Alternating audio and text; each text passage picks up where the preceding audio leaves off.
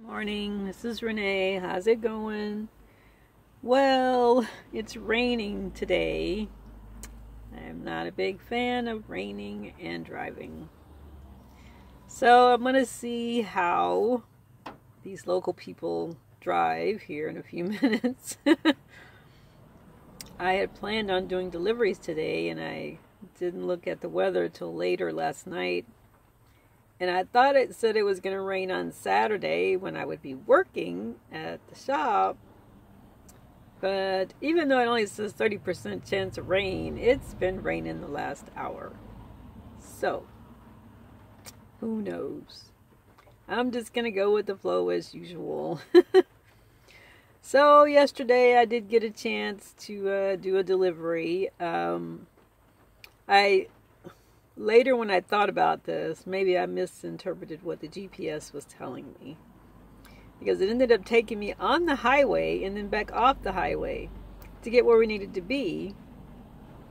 And I'm like, oh my God, what is wrong with this GPS? And then later I thought, it really wasn't clear when it said to make a slight right near the highway. And I interpreted it to mean to get on the highway.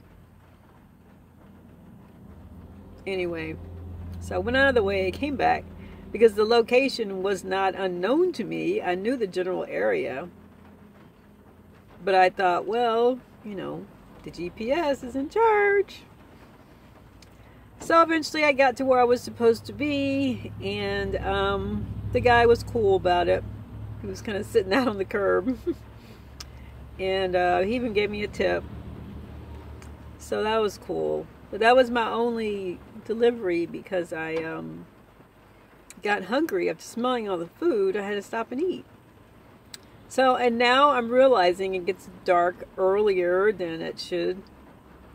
I don't know if it's a location where I am, but I know in the summer it usually gets dark at 9 o'clock.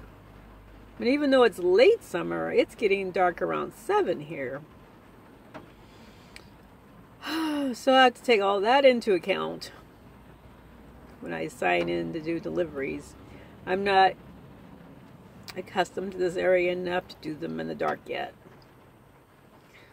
So I've only delivered like 3 things so far. At least the first 2 of the places at least were the same place, and I knew where it was to start because I eat there myself. That's a good thing. So anyway, we'll see how that goes. I may not have said that I wasn't able to work my normal hours this week because my boss said that I couldn't, and I don't know why, except maybe because we've been slow. So yeah, I have to figure out how to make this work now. It's a big issue right now. Huge! Yeah. So, otherwise, besides for the delivery, where I've been sitting up here is only part of the lake view. And I knew this, but I've only been down closer one time. And yesterday I happened to go to the coffee shop because they have a coffee shop it's kind of like down the hill where everyone apparently goes to look at the water and not here. I'm thinking there's only 2 spots as lookouts. And I guess part of me was like, that's weird. But then I knew there was a coffee shop in an area down the hill. I just had never driven there. So that makes a difference when you don't drive places. It really does. At least to me. Things don't always stick as well if you're not physically maneuvering there, I guess. Anyways, I went down there, went to the coffee shop for a while, and I have a bad habit of always ordering something. I cannot afford to always order something when I go somewhere. In my mind, I know this, but I get there and it looks so good, and it's just kind of like I have to buy something to sit here. Basically, I pay a $4 entrance fee for sitting and charging my phone, and I can't do that anymore.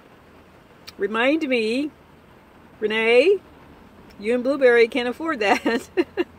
And even if I could, why? So I did that. I charged my phone up, which is really the only reason I went down there. And then I realized I had to go to Relief.